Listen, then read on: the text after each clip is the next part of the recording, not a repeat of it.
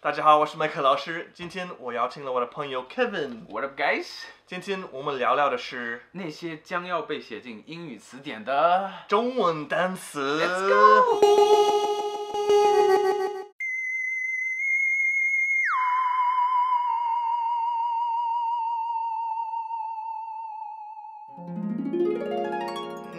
This contract so 麻烦。There's gotta be a more 方便 way. You got any 关系 with that 师傅 Man, it's a bit 麻烦 but I'll try. Man, 辛苦。 No problem. Kevin, do you know any Chinese words that have become English words? Yeah, like this word 大妈。大妈，对，大妈是什么意思？我也不知道。大妈就是你知道吗？在中国就年纪比较大的阿姨，哦，可以统称大妈。真的是英文单词吗？据说现在已经被写进那个牛津英语词典了。厉害，厉害是吧？所以我们今天要讲的下面这些词语呢，它们要么就是 super catchy， 要么就是 it's hard to be translated directly into English. 对 So my favorite word in Chinese, I have to be honest, 麻烦。麻烦 ，Oh my God. I say 麻烦 when I'm speaking English all the time. I always say, oh man, this is so 麻烦. Oh gosh.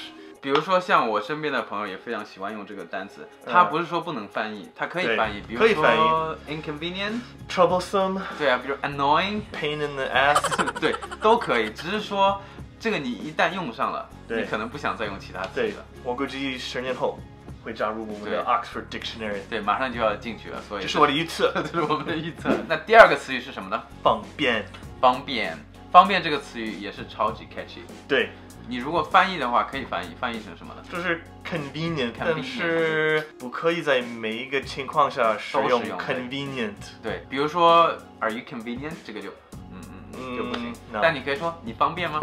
所以的话，方便这时候就很好用，对吧？对，你方便吗？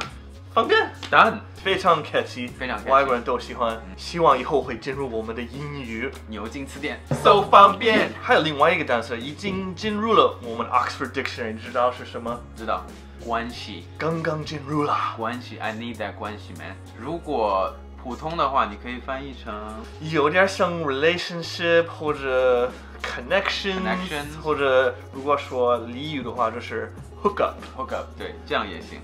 但是其实不是特别精准，对吧？对 ，It's not that accurate. Also, it's more Chinese culture in this word too. 比如说，如果我有关系，我有可能可以搞定那些事情，对不对？所以它里面有带有一些文化色彩。Kevin, I need to sign this contract. You got any 关系 ？Yeah, I got that 关系 man. No problem. So 方便。Next one. This word is so awesome. I wish I could use it in English all the time. 师傅。师傅。Everyone's 师傅。Yeah, 因为师傅就你谁都可以用。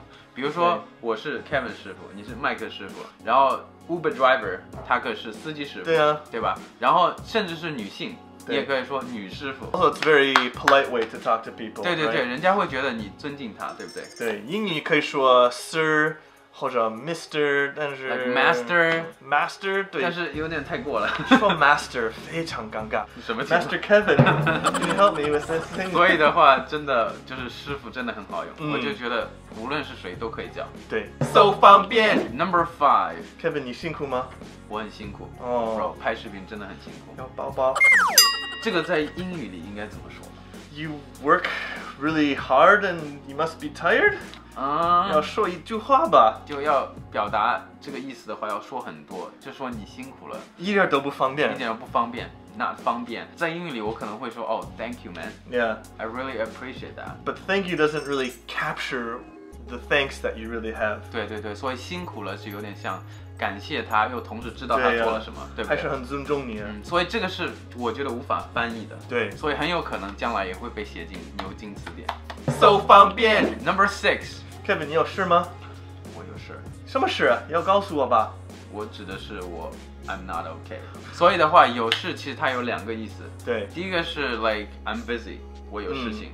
第二个情况是 I'm not okay。Yeah。但是有事一个词就可以搞定所有。对，对不对 ？Also, there's a big cultural difference. Like in the U.S. You can't just say, I have something to do. You need to have a reason and say specifically 对，有什么事。老师，对不起，我今天有事，我不能来。他们老师不能接受。你要么说 like I have a sore throat， yeah， 或者我要去 see the doctor， yeah， 对，等等等等。否则你的老师或老板他们不断的想，他在做什么？他是懒惰还是真的有事情 ？Being a lazy ass，so 方便。最后一个 number 7，你觉得我们缘分吗？我们有缘分啊，我们有缘分，对吧？缘分这个词要怎么翻译呢？你可以说 it's destiny or it's fate。但是如果我们俩只是朋友的话，就不是恋人关系的话 ，sounds 含义就是浪漫的意思。对，浪漫的意思，有点像就是你是我的命运。罗曼蒂克。对，所以的话，我可以说我跟麦克老师很有缘分，这只是一种 friendship。But if I said it was destiny that we met， 就有点这样的话就有点 kind of like weird， 对不对？就有点 awkward。所以我们希望缘分会写进牛津词典。Yeah，so 方便。谢谢 Kevin 跟我一起拍视频。你的频道叫什么？我的频道呢叫 Kevin 英语情报局。我平时会做一些中西文化的视频，也会跟麦克老师一样做一些英语视频。我非常推荐。Thanks for watching. Please subscribe to our channels below. 下次再见。